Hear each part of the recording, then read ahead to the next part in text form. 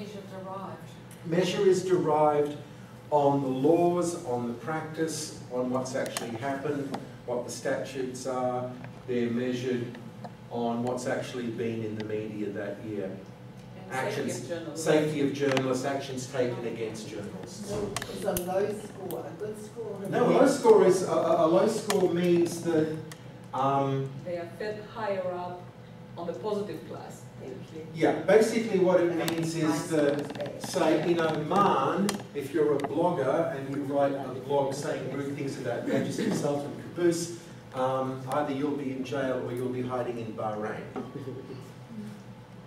Okay, KSA Kingdom of Saudi Arabia, 157. They've gone up, they've improved. But now these are the kind of countries where you never say rude things about the rulers, unless they want you to. And this is one of the points that the CV doesn't actually quite address. But we're going into countries like this, Western universities, Western style, Western ideas, and these are countries which are not, in many respects, regarded as being terribly free or terribly open, or which reward initiative. Unless the leadership at the top, as it has in the Emirates, in some cases with people like Sheikh Zayed or Mohammed bin Rashid, actually dragged people by the scruff of the neck and said, come on, let's go. Where people, frankly, are too scared to think for themselves. What's happening is that we're actually breeding a very discontented generation of students. And I actually happen to think that's a good thing. Journalism and the media should make you discontent and make you think and want to do things. But it does mean that we're probably going to see a situation where the students who are being taught are going to keep asking these questions, and there aren't actually any real answers for them. This is the thing. Okay?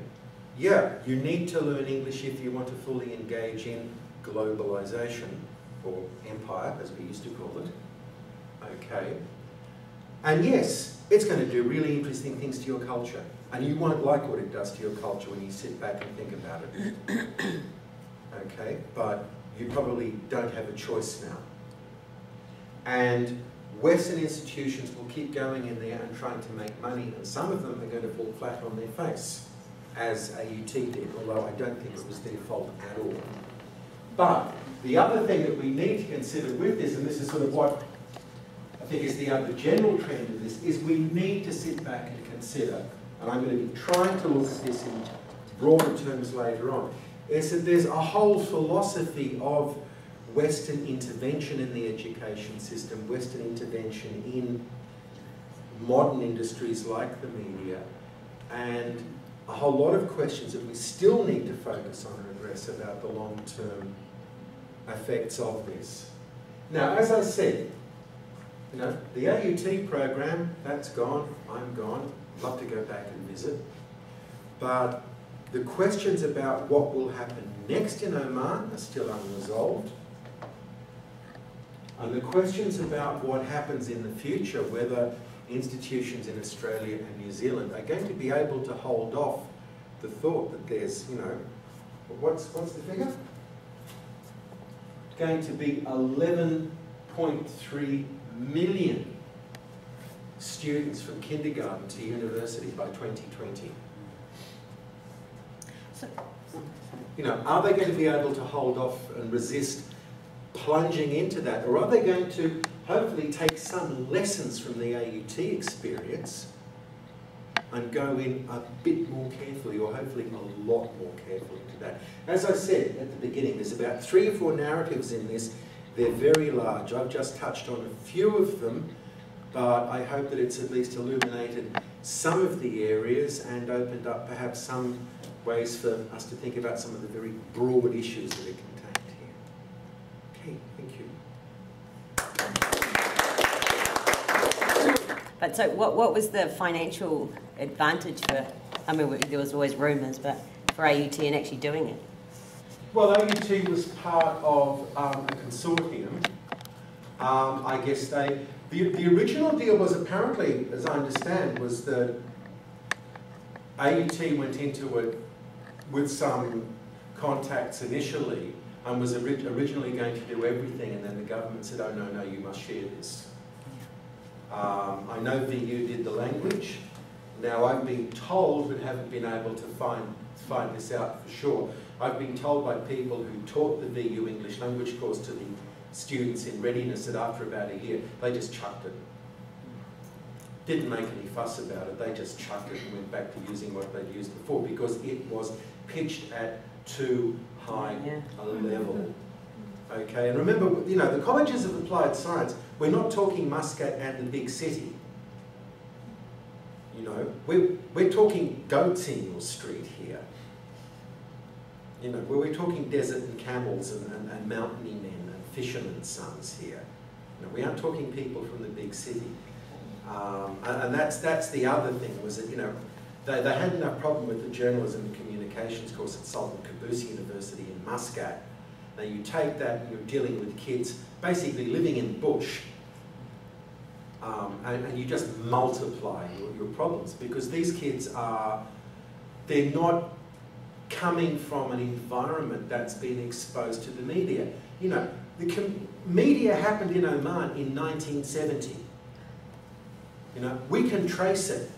1970, Sultan Qaboos makes a broadcast saying, I have taken over, I'm in charge. Okay? 5 years later, the civil war is over, and we have television. In the meantime, we've had radio, we've had newspapers. It's like, in Oman itself, in mainland Oman, you know, I had kids who went home and talked to them. I could say to them, go and ask your father if he remembers when he got his first radio. You know, that's a level of what we're talking about, you know. And I had kids coming back from their mountain village and saying, yeah, and my dad remembers when the imam said, don't listen to the radio because it's actually a devil's jinn inside.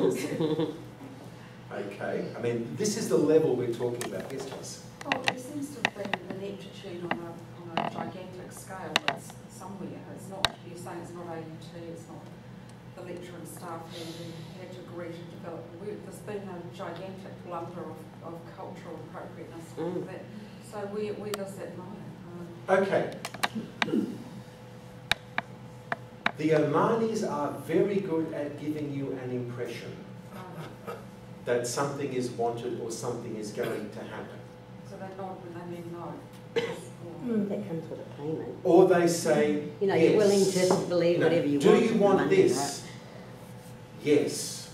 Do you understand what I'm saying? Yes. Or it's quite possible that the minister wanted this, the director wanted that, the deputy director wanted this, and if you've got people from 3 or 4 different tribes all jockeying for position, that's going to come into it.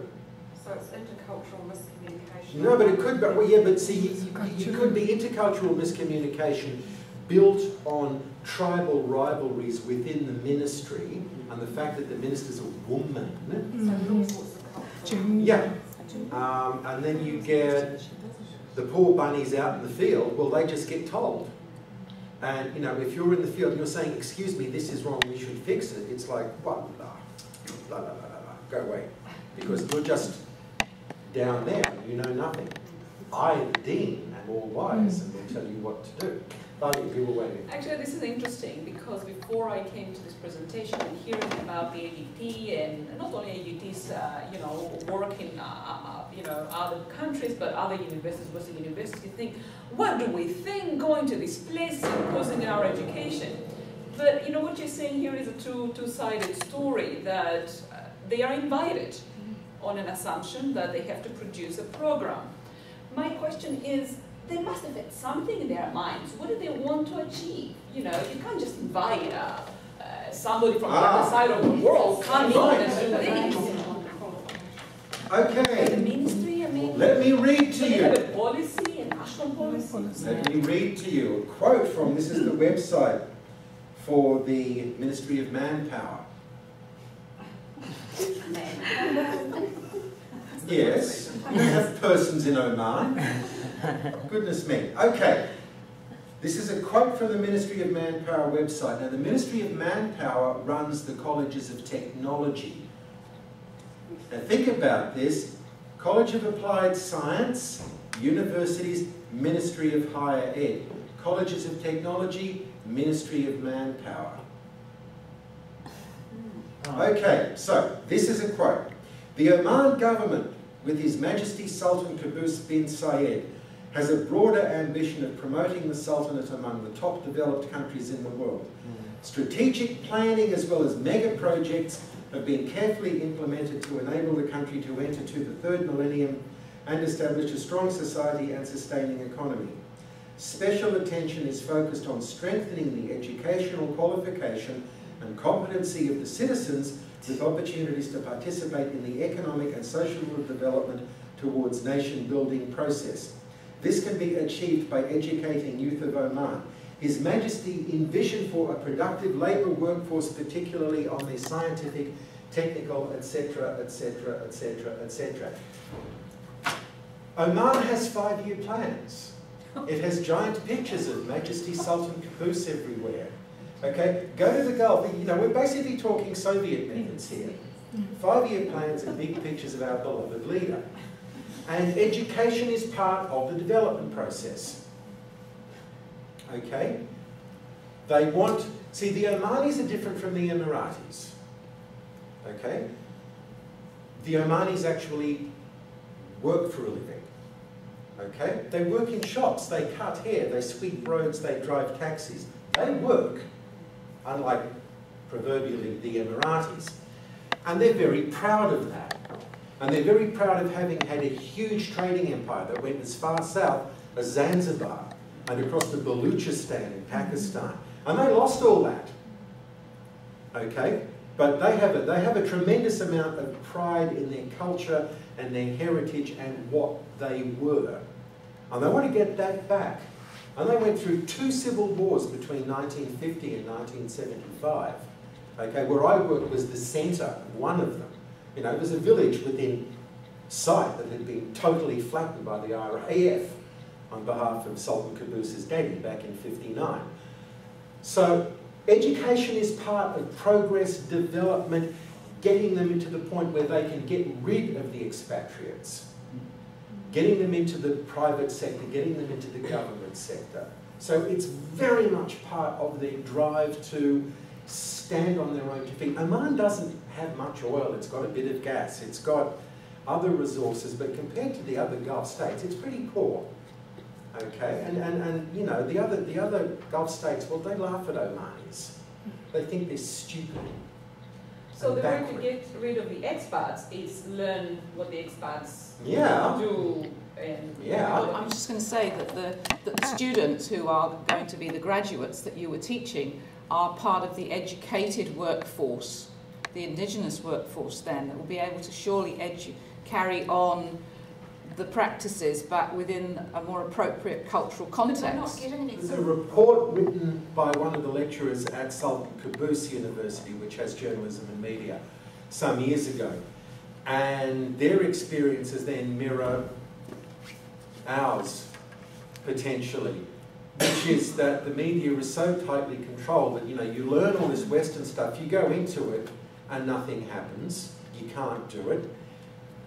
The English language media in Oman, all the English language newspapers are run by Indians, okay? And they will not hire Omanis because Omanis will want, you know, $10,000 a month, okay? Whereas, you know, the Oman Daily News, I'm sorry, but, you know, they can get their cousin from Hyderabad for about $1 Riyal a month. Yeah.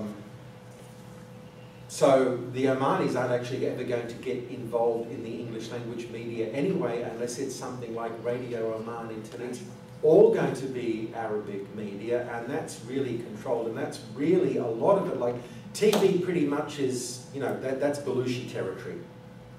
Okay? Other parts of the media belong to certain tribes, so there's not going to be a lot of that crossover. I mean, I talked with the kids, I said to them, you know, with all the freeware that's out there, like Audacity and things like that, you know, you can set up Radio Nizwa, you could set up Nizwa TV, you can do it all on your own, and they just went, yeah, but the last person who did that is still in jail.